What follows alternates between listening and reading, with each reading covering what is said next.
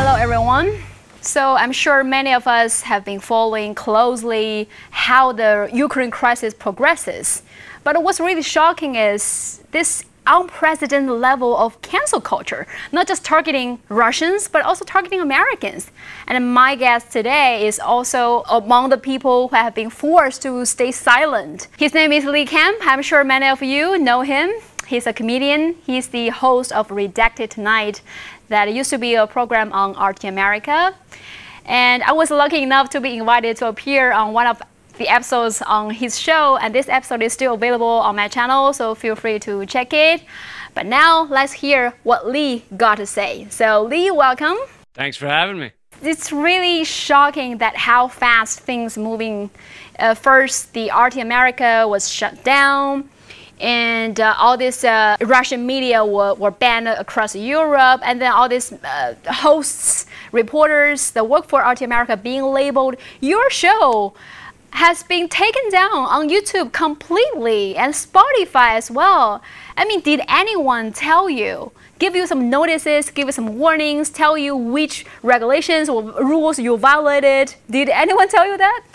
No, that's not how it works for big tech platforms. They don't care to warn you that your entire existence is going to be erased.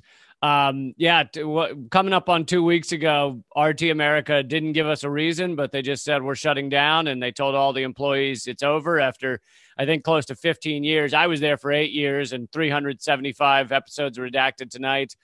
And, within a day or two of that, YouTube banned all Redacted Tonight videos globally. If you go to our page, it just says banned in your country.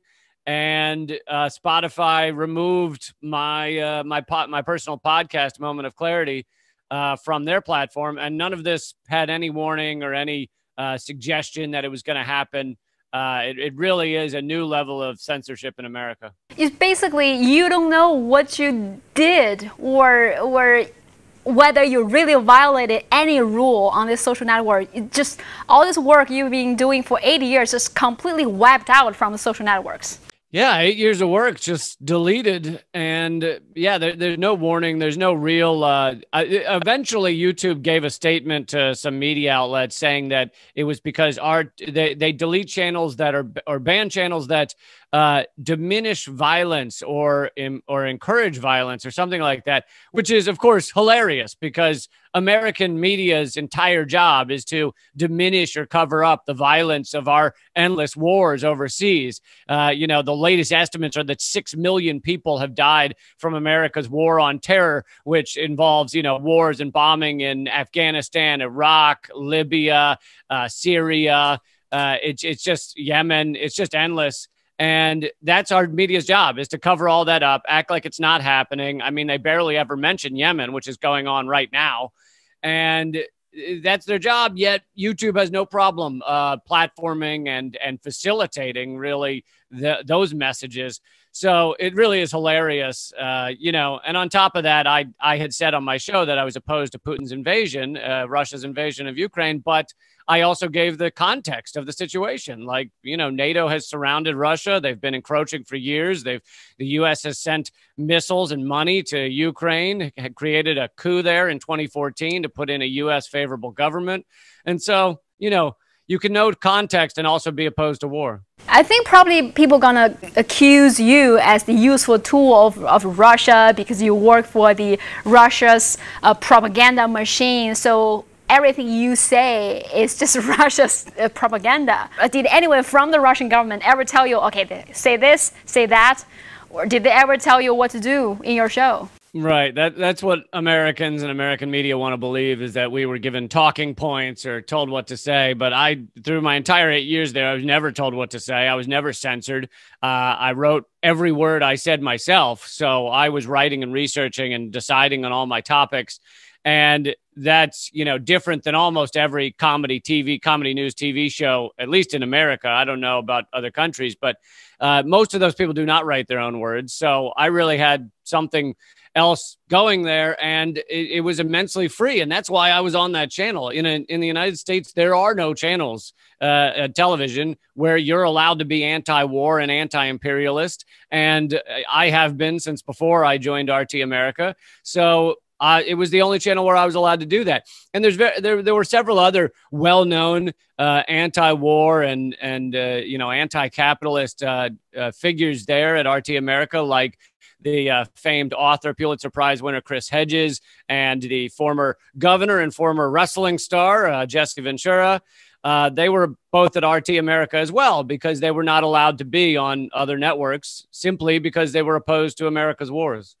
So basically you're saying only Russian media is giving you the freedom of speech to say whatever you want. That's very ironic. Your podcast on Spotify being removed, your channel being closed, but isn't freedom of speech, freedom of press is being guaranteed by the First Amendment of the United States Constitution?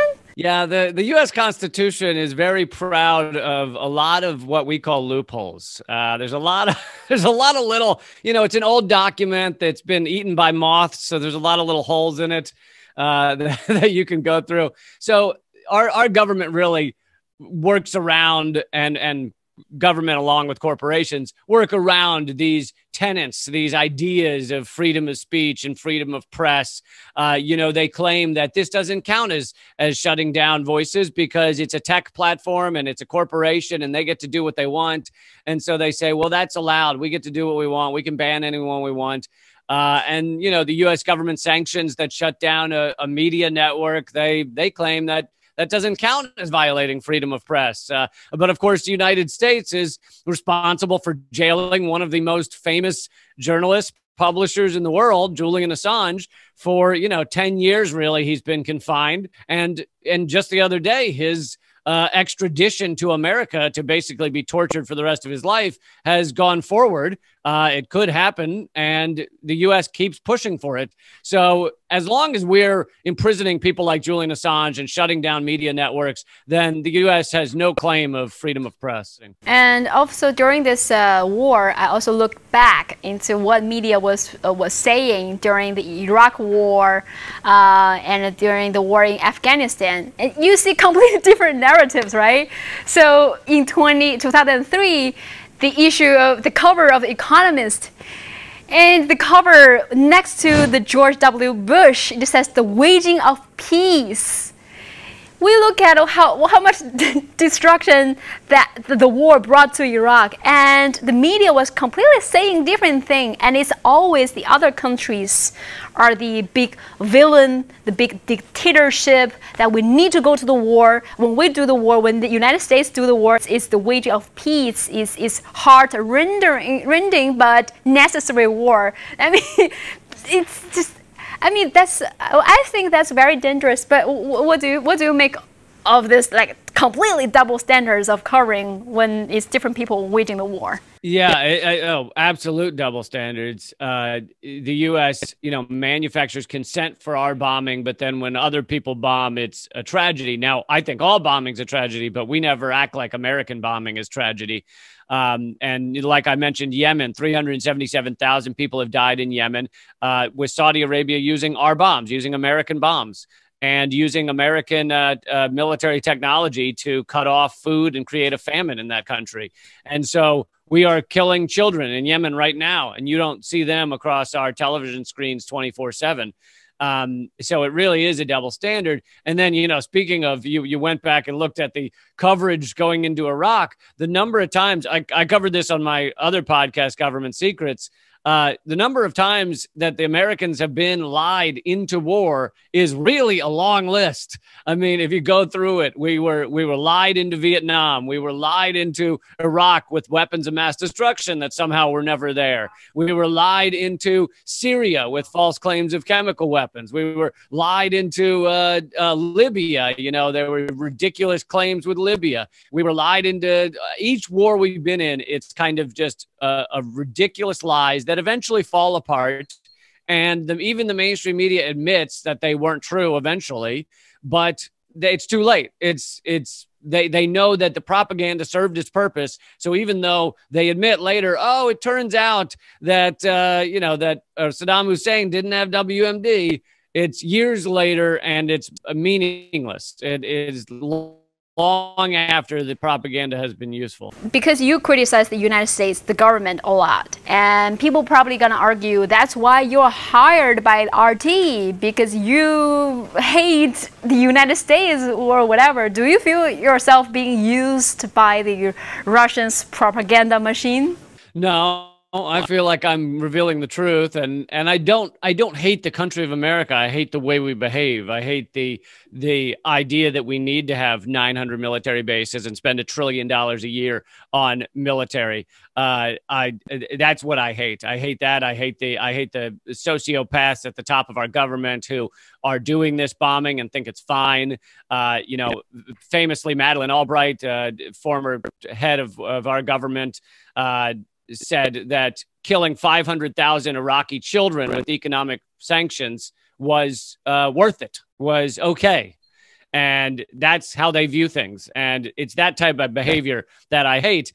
And I don't feel that, I'm no longer with RT America. Now I'm just patreon.com/Lee Camp. That's my whole presence online. But when I was there, I didn't feel like I was being used by Russia. I felt like I was using the only outlet that would let me be free and speak my mind and be uncensored. And I was using that to get the truth out there.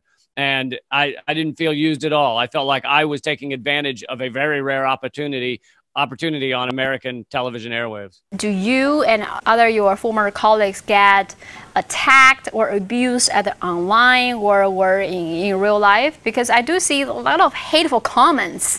How can people just become trolls on the internet and attacking you guys who basically just speaking what you believe, speaking the truth? So did any of you get attacked? No, I never did. A couple of times someone yelled something at me in public, but former colleagues that I was good friends with had some people, stalk them and send them real threats that were worrisome.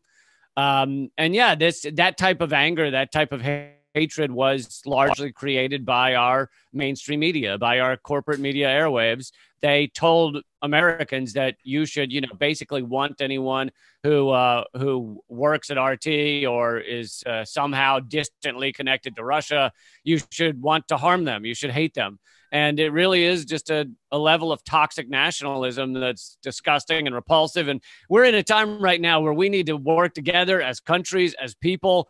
We got to deal with climate change. We got to deal with environmental collapse. These are things we should all be working together on, and they're existential threats to humans. And that should be our priority, not this hatred because someone was born in another country behind, on the other side of a border. We gotta evolve past that and stop acting like, apes. Okay, thank you so much, Lee. You do have some fan base here in China too. So I'm looking forward that one day we'll see some shows in China.